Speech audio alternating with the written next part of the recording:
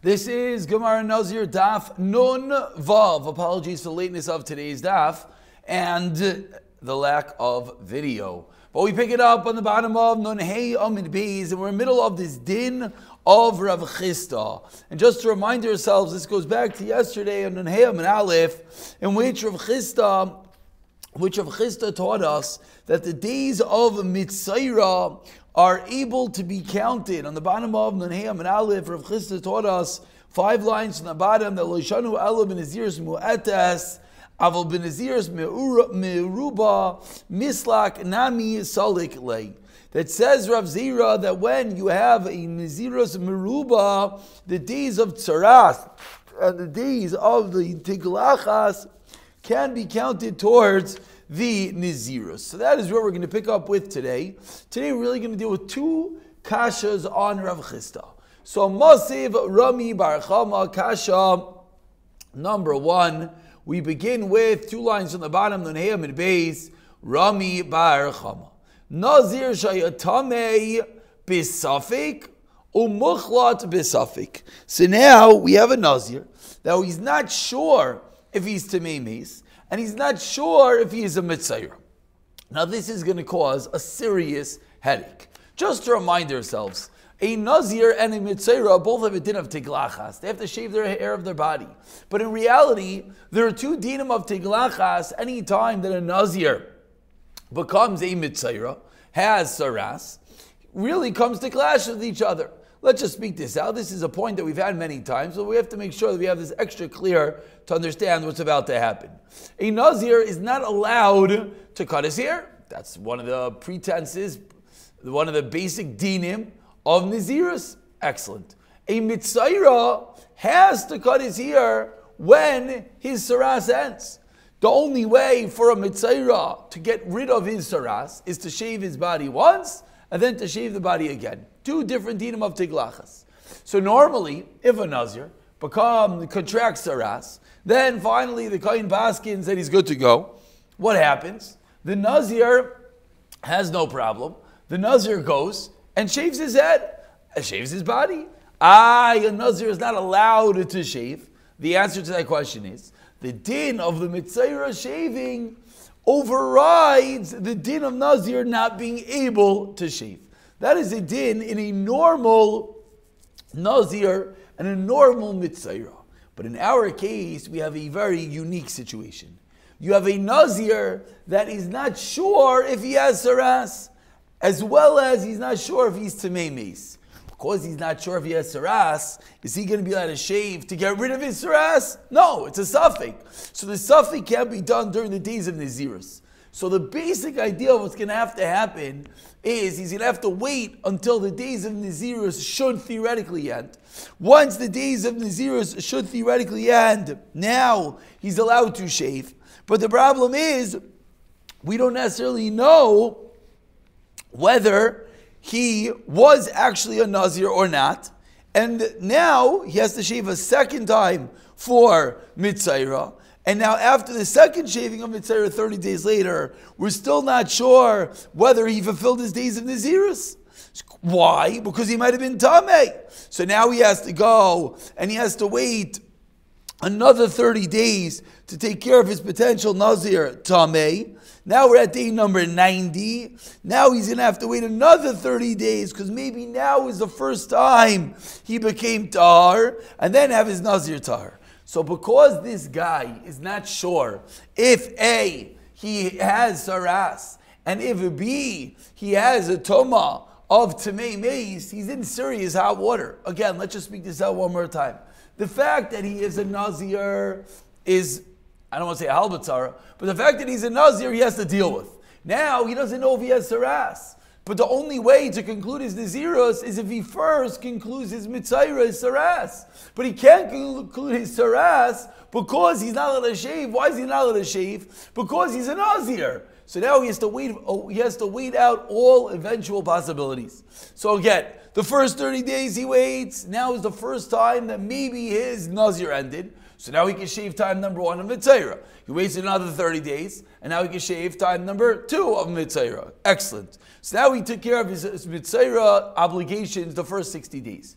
But now the question is, we don't know if he was Tamei Meis. If he was Tamei Meis, now it means he never fulfilled his Naziros, because he was a Nazir Tamei. So now he has to wait another 30 days and shave for the Naziros of Tamei. And then the final 30 days will finally allow him to shave for Nazir Tahar. So what's going to happen is, he's going to need 120 days to get out of the whole story.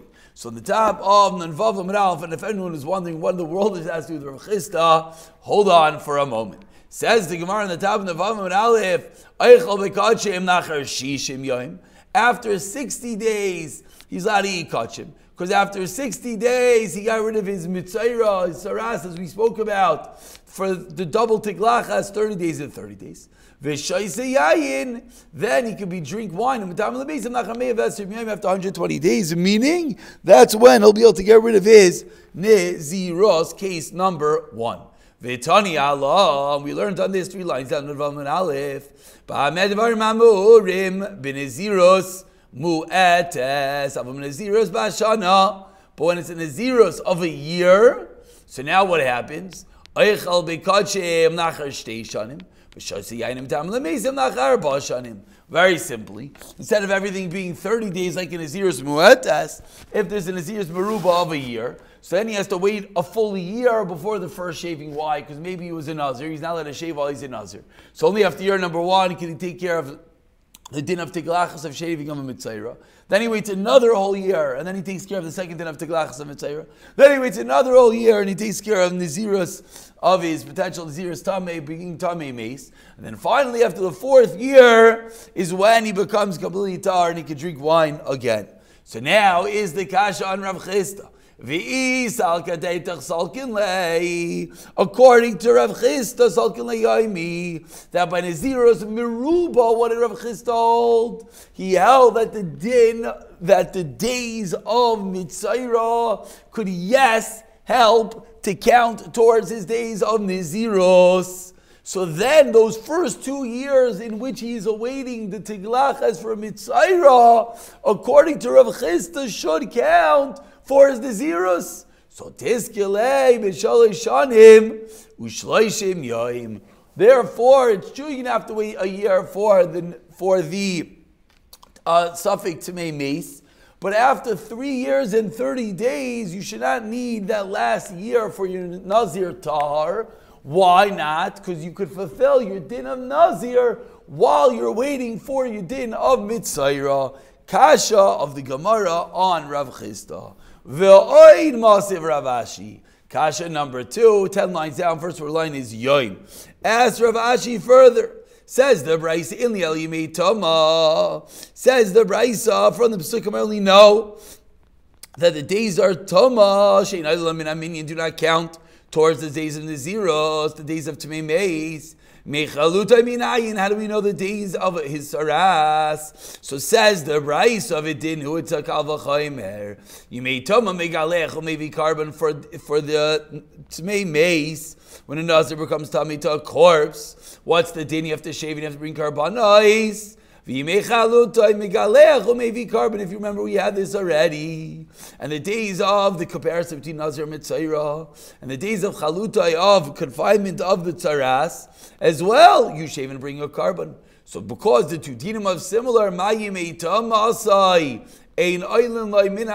just like the days of Tama, do not count of the Tamei Meis of the corpse of the dead body. So kasha number 2 on Rav Chisda is that the Braisa says explicitly that Yemei Chelutai, the days of the tzaras, the days of the confinement, are ein oilam loy min aminyan, does not differentiate whether it is,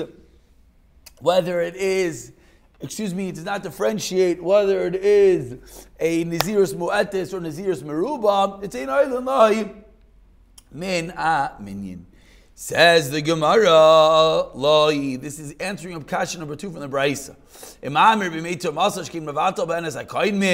When it comes to the days of Tama, it's Mavatal Yon Nazir. So the two cannot be equated to each other. So says the Gemara, you're right. You can't use a Mamotzinu. So Amrei Kal V'Chaymer. Now the fine nuance of difference in Mamatzin and Kal V'Chaymer is, of course, a bit difficult. It says the Gemara, let's learn a similar limud via Kal V'Chaymer hu. Uman Nazir bekever shesayro yiroi litiglachas. And yet, Naziros ein oilen loy min aminin. When we have a Nazir, again, this is just bring back memories. A Nazir who became a Nazir in a Beis HaKvaros, which of course is somewhat of an impossibility, because the Nazir is not allowed to become Tameh, and he's standing in an area of Tamah. He's standing in the Beis HaKvaros, and he accepts upon himself Naziros. So says the Gemara, Uman Nazir bekaver. If a Nazir is in a Beis HaKvaros, shesayros royal tiglachas Naziros, that even though he is theoretically able to shave his head. Why is he theoretically able to shave his head? Because yesterday was a nothing. He's a regular person. He was a regular Joe. Then he went into basic Varas, became Tameh. And now he accepts Naziris. So therefore, yet, in the days in which he is Tameh, due to the fact that he's in a basic Vara, he's a cemetery, do not count for him. The days of Sarash, in those days his hair is not fit for Tiglachas Nitziros. The reason is because he has to first take care of the Tzaras, the Mitzayra, Loi Kol Shekain. Certainly the days should not count. I only know the days that he's confined. How do we know Yemei Sfira, the days that he's counting for Saras? V'dinu. And I can tell you a logical argument as we turn over to Nunvav Amid Beis. Says the Gemara, I'll tell you a nice svara. Top of Nunvav Amid Beis.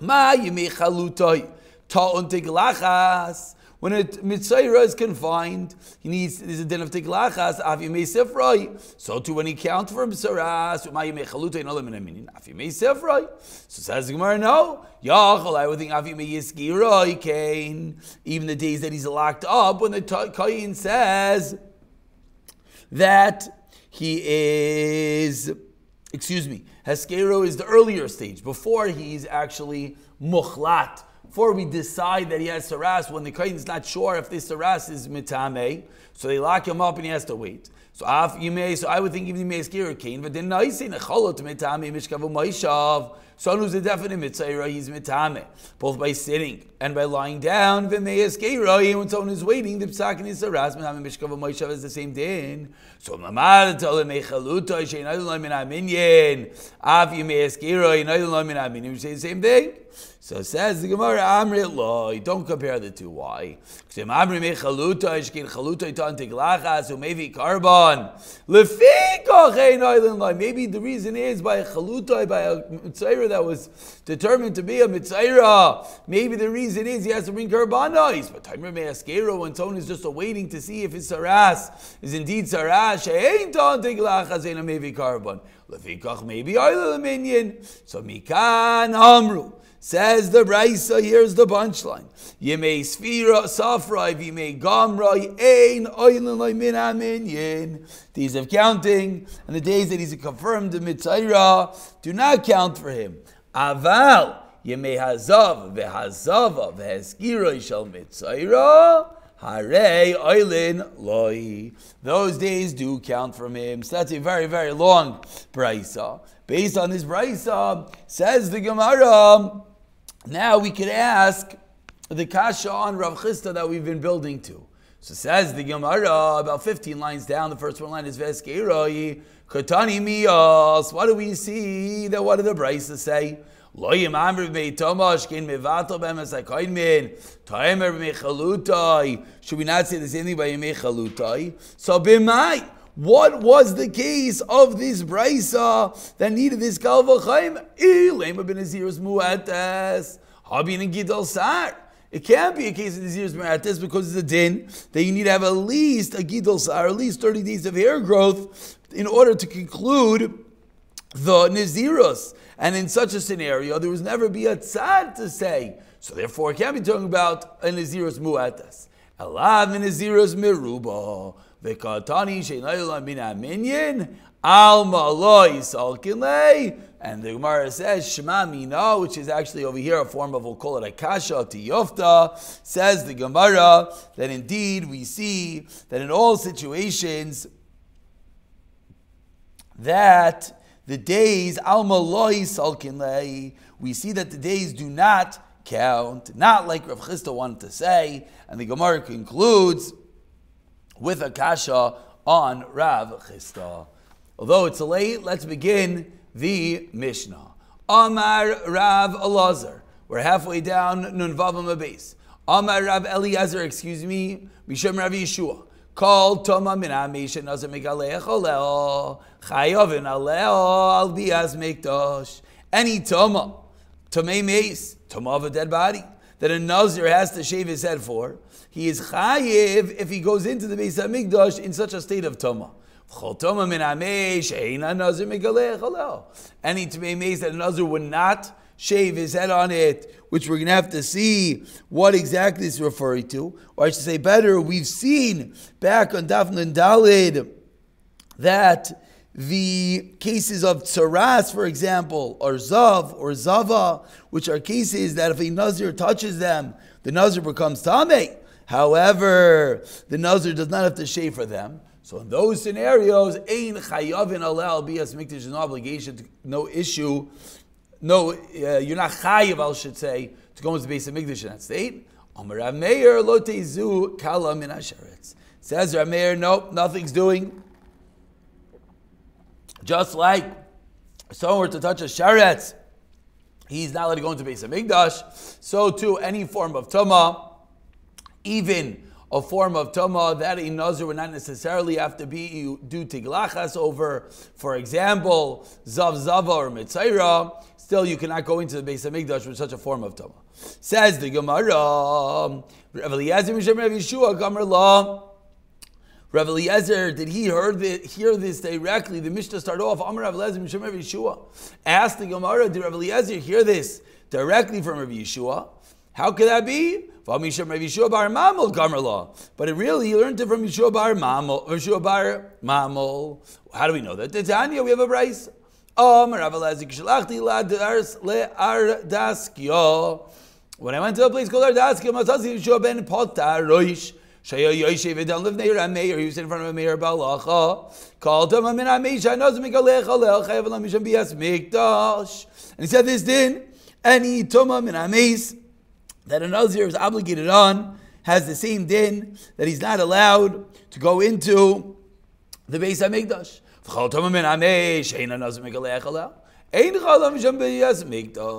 So Amar Loi, so Rameir responds, Al Teizu Kala min Asheret, just like Rameir in the Mishnah said, that no, just like a Sharet you're obligated, so do any form of Tumah. So Amarti Loi, so Rav Eliezer says, Yeshua ben Peter Roish, Klomat Abaki, Rav Yeshua bar Mamel. Are you familiar? Are you a Baki in the halachas of Yeshua bar Mamel? So Yeshua bar Peter Roish responded, Amar Lei, hey, Kach Amar Li Rav Yeshua bar Mamel. This is indeed that which I heard from Yeshua bar Mamel, Misham Rav Yeshua. That called Tomim and Amesha, Nazim Megalech Lech, Chayav Lo Misham Bias Mikdash, Chotom and Amesha, Nazim Megalech Leo, Ein Chayav Lo Misham Bias Mikdash. So this is a din. Asks the Gemara in our Mishnah, it's a name game. Our Mishnah said this din over in the name of Rav Yeshua straight. But ask the Gemara 1 second. Rav Eliezer seems to have heard this from Yeshua ben Potar, who said it over in the name of Rav Yeshua bar Gamel. So answers the Gemara 4 lines on the white lines. Havi Mishom Rav Yeshua bar Gamel Gamer La. So you're right. It's really Rav Yeshua bar Gamel, and it's not that he heard it from Rav Yeshua ben Chananya. So Amru, they said, Shema, we learn from here. Call Shemaitza. Dimit Amra Bebei Talasa. Any Shemaitza, any halacha that's said over in the presence of 3 or more people, Kadmoyu Basroi Amrinon, Mitziyoi Loy Amrinon. That if there's a 3-line progression who said over a din, we attribute it to the first and third, the Kadmoyu Basroi, but the middle person gets lost in translation. That's the reason why when Rebbe wrote over our Mishnah, he explains the Rush. He said this din in the name Rav Eliezer, in the name of Rav Yeshua ben Chananya. Rav Yeshua Stam is Rav Yeshua ben Chananya, and he left out Rav Yeshua bar Mamol, who was the Emsai, who was the middle one. Says the Gemara, another example of this, a bit of a random example, just to prove that whenever we have three names, we say first and third, not the middle. Amar Rav Nachbar Yitzchak, Avana Nami Tanina. With this we conclude. We also learned this in a Mishnah, the first white law, in Amar Nachum Halablar. Nachum the Lablar says, I accepted the following din from Rabbi Yaisha, who heard it from his father,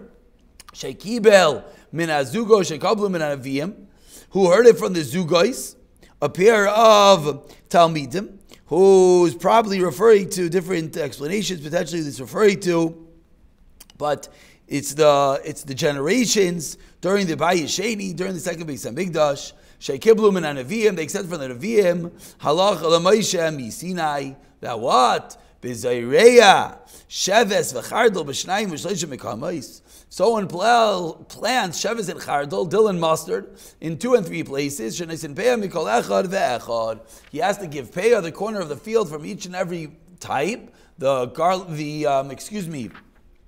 dill and the mustard. V'ilu Rav Yeshua v'kalev Laika Chashiv. But Yeshua and Kalev, who were the people that heard it from Moshe before the Nevi'im, he did not list. So we see that when we have a 3-line progression, Moshe Rabbeinu, Yeshua Kalev, then the Nevi'im, he only said over Moshe and the Nevi'im, leaving out the middle level. Shema Minas, that's a raya similar to our Mishnah. Then Yeshua said, when Eliezer says his name, says his din, in the name of Yeshua, which is of Yeshua ben Chananya, it is indeed something that he heard from Yeshua bar Mamol. He just don't list the middle person. We'll pick it up from the Mishnah in the next year. B'siyata d'ishmaya.